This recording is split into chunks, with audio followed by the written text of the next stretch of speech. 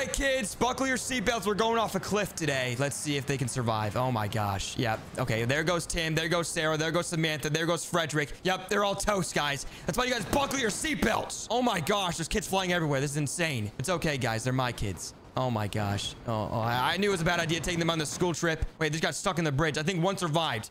Only one, though. Okay, wait. That one was me, by the way. Okay, anyways, what about this?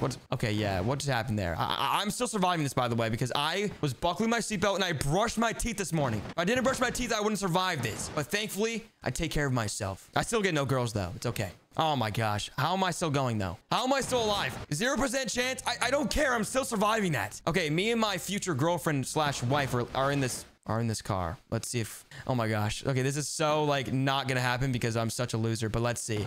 Oh my... Yo. Okay, we suffered some minor damages. Yeah, minor damages, I said. Minor damages. We're okay. Subscribe.